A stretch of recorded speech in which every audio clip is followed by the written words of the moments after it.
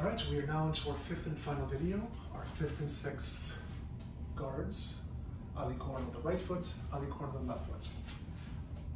Like in Sword and Dagger, they do very, very similar things. Left foot forward tends to always move to their inside because it's a very simple thing to do.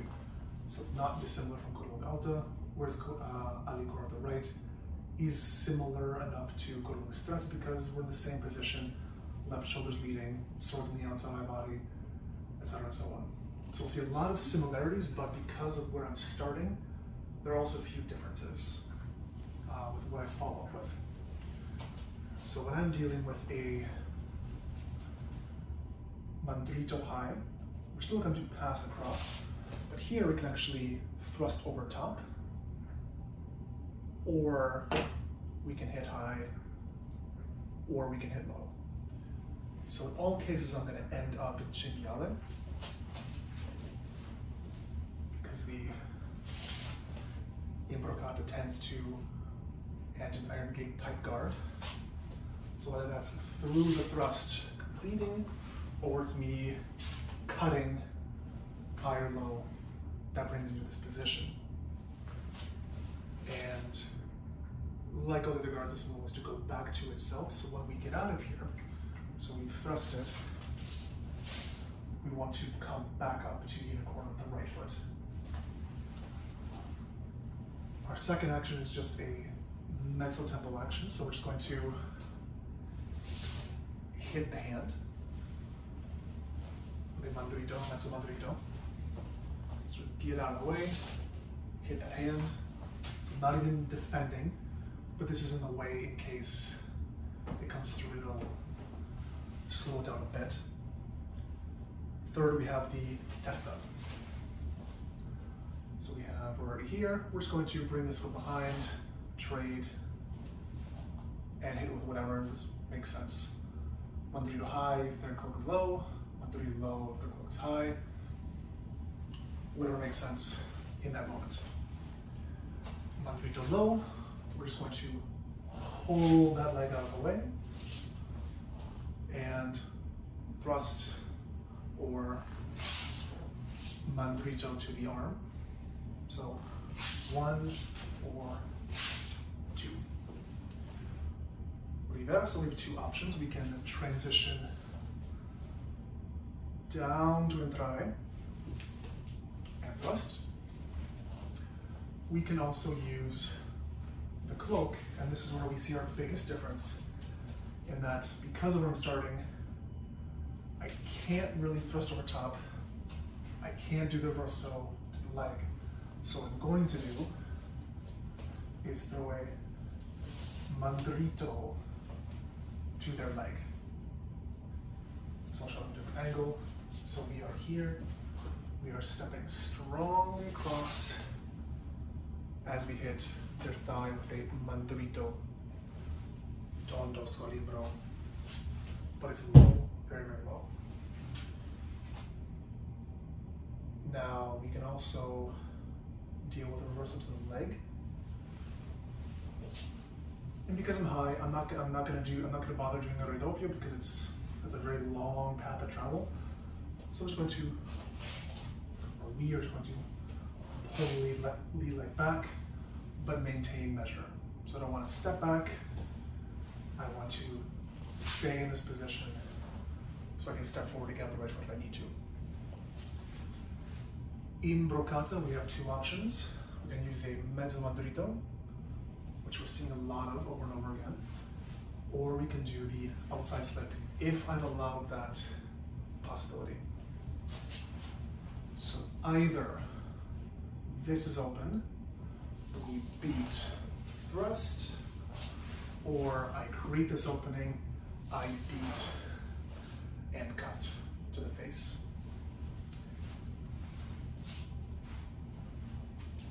And then again, the opening is here, sorry. Opening is here, so they come more towards my right. We will do the outside slip by stepping to their right. Right leg follows.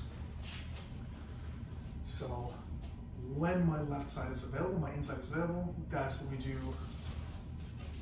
the mezzo mandrito. When my right side is open, I'm giving that. That's when we do the outside slip. Finally, for this guard, we have one defense against the stoccata, which is simply the inside slip. We could do the face guard, we could do the mezzo mandrito. This is just very expedient. So the attack comes in, I guide it out of the way, and we thrust to the face, or we give a mandrito to the leg. So here, and step around.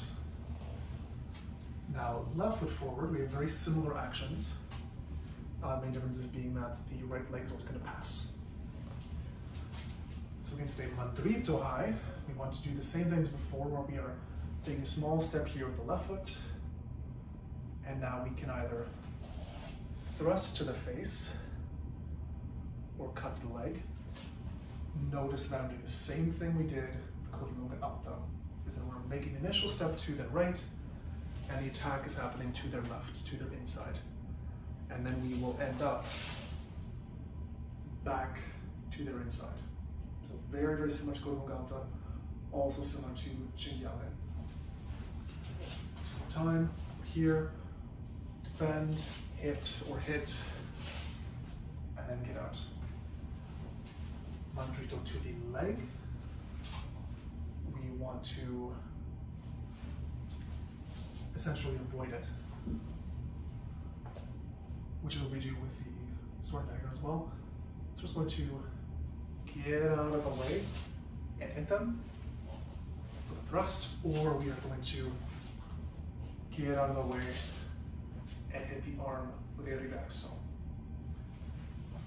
When a riverso comes, we're still going to step across the right foot, and we're still going to do mandrito. We could also, in this particular case, do a imbroccato over top. So we are here, we step across, we could keep this on top,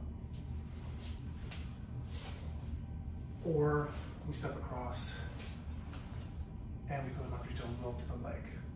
Again, because we're obstructing their view, but only if their cloak is high. If it's low, I don't want to waste my time being slowed down by the excess cloth. Riverso low, as per usual. We just want to avoid the lead leg and let them hit themselves.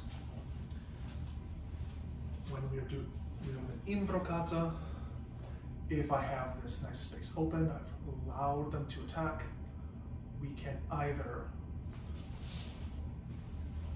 do the overhand reverso, hitting the right side of the neck, or in this particular case, unlike unicorn with the right foot, we can thrust over top with an imbroccata. We can also, from here, use the mezzo mandrito and cut to the face, or slice the face rather, or we can use that punta reversa as my other option, which is a little bit quicker. Finally, if we're dealing with the stoccata, and this is exactly the same thing we see in sword dagger, we're going to use the inside slip, so guide it out of the way and thrust, or maybe their cloak is in the way, guide out of the way, cut high, or cut low. So that covers it for all 6 guards, the 4 low, 2 codalungas, 2 portiferos, and the 2 high, both alicorno. So you see a lot of repetition here. The only thing that's really new is the sweep of codalunga stretto, where we bring this up and stab at the same time, and some of the targeting and kind of where we are hitting because of the length of the cloak. We want to make sure that we are never interfering with ourselves. We'd say this with the dagger as well, but because it's fairly long and narrow, it's a bit easier to avoid, but this is quite a bit longer, especially if you have a much longer cloak. I tend to wrap mine twice, so I have, it's nice and robust, but I still have quite a bit of cloth hanging down, so it's really important that when I'm doing my defenses and I'm defending high, hitting low, that I'm not kind of halfway, which is really going to mess me up. I don't want to make my job harder by being in the wrong position. So that concludes all of the defenses from using the sword and cloak from all 6 guards. In the next videos, we'll be looking at the provocations, again in sequence, from Cordalunga all the way to Alicorno with our left foot forward.